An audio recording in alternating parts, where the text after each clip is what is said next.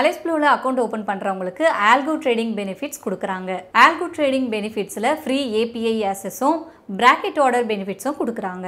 இதுல custom strategies development இருக்கு. இது மூலமா நீங்க அதிக profit எடுக்கலாம். இப்பவே descriptionல இருக்க லிங்கை கிளிக் பண்ணி Appolo account open பண்ணா 5000 க்கான gift voucher ஃப்ரீயா கொடுக்கறாங்க.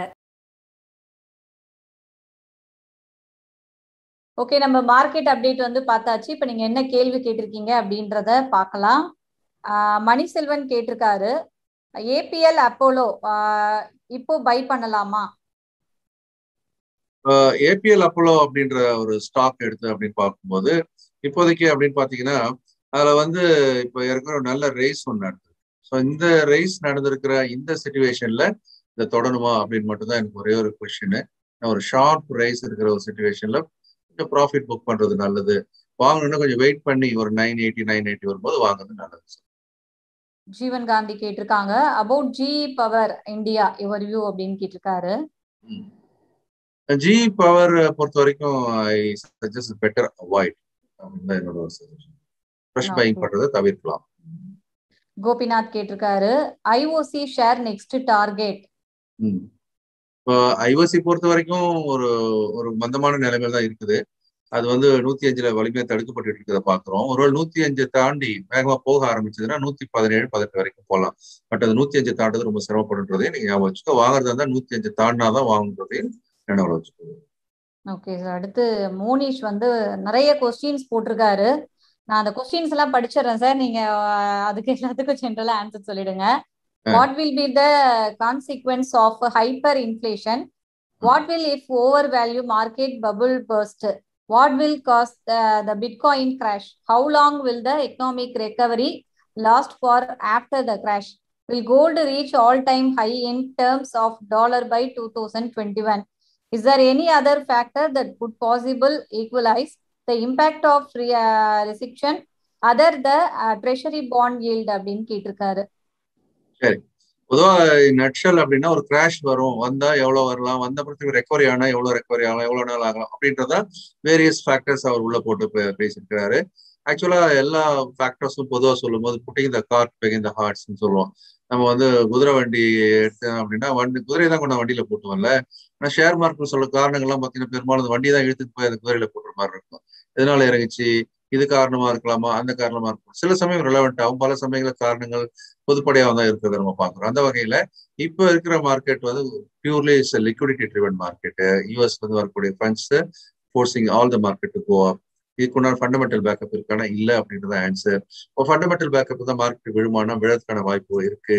அந்த எல்லா விழற வாய்ப்பையும் தாண்டி மீண்டும் வலிமையாக ஏறி நிற்கும், இந்த பழைய உச்சத்தை தாண்டும், புதிய உச்சத்தை தோற்றுவிக்கும் அப்படின்றத ஒரு செய்தியா சொல்ல விரும்புறேன். அதனால wait, any crash is always opportunity to by, but பகுதியா வாங்கணும், 3 பகுதியா பிரிச்சு வாங்குறதுக்காக. சந்திரசேகரன் கேட்டிருக்காரு, கேபிஆர் மில்ஸ் லிமிடெட் வாங்கலாமா?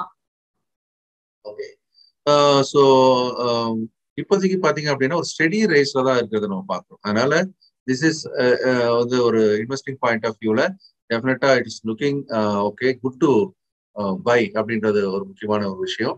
ஸோ கேபிஆர் மில்ஸை பொறுத்த வரைக்கும் நீங்க அதை வாங்குறதுன்றது கூட பகுதியாக ரொம்ப ஸ்ட்ரைட்டா ஏறிக்கிட்டே தான் இருக்கு, அது நெவர் கமிங் பேக். அதனால இதை ஒரு வேளை நீங்க வாங்கணும்னு நினைச்சீங்கன்னா நல்ல விலைன்னா 930, 940 வரும்போது வாங்குறதுன்றது ஒரு நல்ல விலையா இருக்கலாம். கிறிஸ் கேட்டிருக்காங்க, சிடிஎஸ்எல் ஐஇஇ வாங்கலாமா?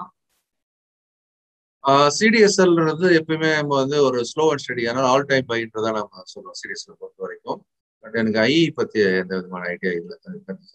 துரைராஜ் மதன் கேட்டிருக்காங்க, எம்சிஎக்ஸ் ஏன் ஏற மாட்டேங்குது அப்படின்னு கேட்டிருக்காரு.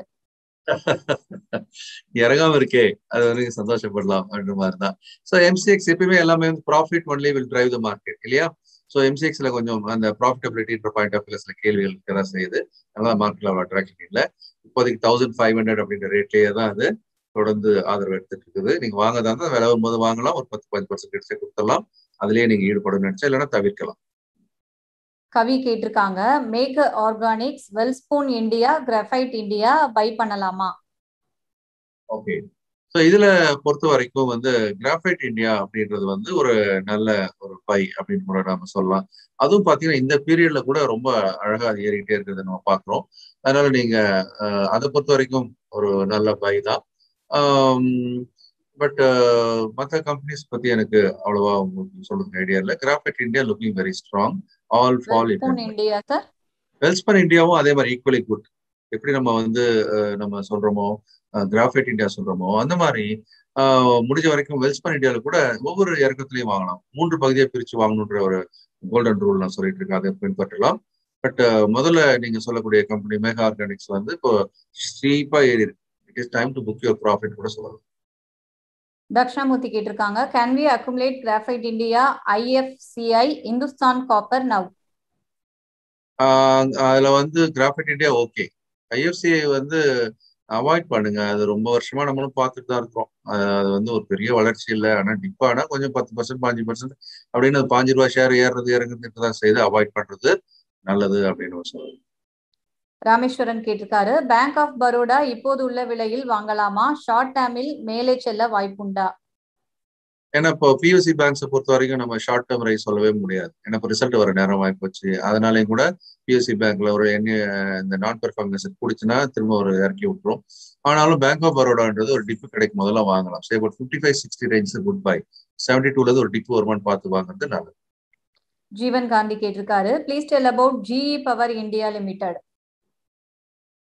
GE பவர் அப்படின்றது நம்ம அவாய்ட் பண்ணலாம் அப்படின்றத ஒரு கருத்தா சொல்லிட்டு. பாலு கேட்டிருக்காரு, L&T ஃபைனான்ஸ் ஹோல்டிங் ட்ரெண்ட் அப்படின்னு கேட்டிருக்காரு. L&T ஃபைனான்ஸ் வந்து ஒரு லாங் டேர்ம் குட் பெட். அதுவும் இப்போ அந்த 80-85 உடைச்சு மேல வந்த பிறகு இப்போ அந்த 105 110 இந்த ரேஞ்சில் தடுக்கப்பட்டு கொண்டிருக்கு. அதுல திரும்ப இறங்கியும் வரலாம். 87 87 88 இந்த ரேஞ்சு கூட வரலாம். ஸோ அதெல்லாம் ஸ்ட்ராங் பை. அந்த ஏரியா வந்து திரும்ப வாங்கலாம். ஏற்கனவே வச்சிருக்கேன்னா ஹோல்ட் பண்ணலாம். இப்போ hold for long term.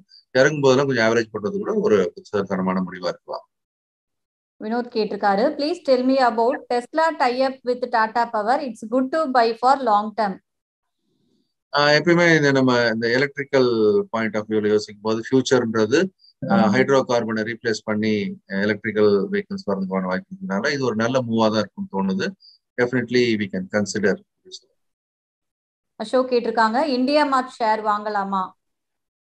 So India மார்ட் பொறுத்த வரைக்கும் ஒரு ஷார்ப் ரைஸ் அப்படின்னு நடந்து அது உச்சம் அப்படின்னு பார்க்கும்போது இருக்கிற இந்த 10,180 வரைக்கும் போயிட்டு இப்போ 8,180-90 கிட்ட வந்தாச்சு. இது வாங்குற இடமான ஆமா 7,800 7,850 இந்த ரேஞ்ச் வந்து ஒரு நல்ல பையா இருக்கும். முதல் பகுதி அங்க வாங்கலாம்.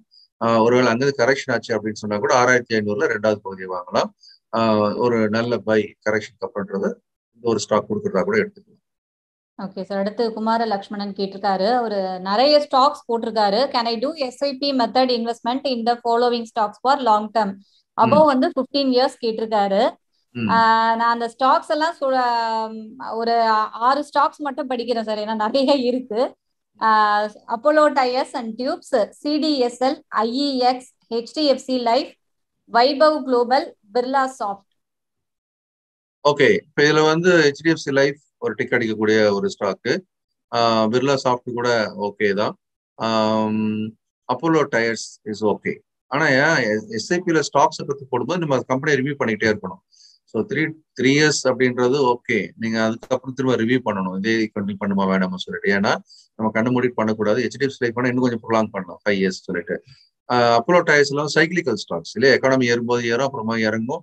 ஸோ இதெல்லாம் நீங்க கொஞ்சம் மனசுல வச்சுக்கிட்டு பீரியடை மட்டும் ரிவியூவிங் பண்ணிக்கிட்டே வரணுன்றது மட்டும் நம்ம சொல்லுவோம். Every 3 years we review whether to hold this or we want to change from this stock to other stockன்றதை பார்க்கணும். ஹேமானந்தி கேட்டிருக்காங்க, sir please tell me about HDFC life, ever ready and Deepak fertiliser. அலைஸ்ப்ளூவில் account open பண்ணுறவங்களுக்கு algo trading benefits கொடுக்குறாங்க. Algo trading பெனிஃபிட்ஸில் free API ஆக்சஸும் bracket order பெனிஃபிட்ஸும் கொடுக்குறாங்க. இதில் custom strategies development இருக்குது. இது மூலமாக நீங்கள் அதிக ப்ராஃபிட் எடுக்கலாம். இப்போவே டிஸ்கிரிப்ஷனில் இருக்க லிங்கை கிளிக் பண்ணி அலைஸ்ப்ளூவில் அக்கௌண்ட் ஓப்பன் பண்ணால் 5,000க்கான கிஃப்ட் வவுச்சர் ஃப்ரீயாக கொடுக்குறாங்க.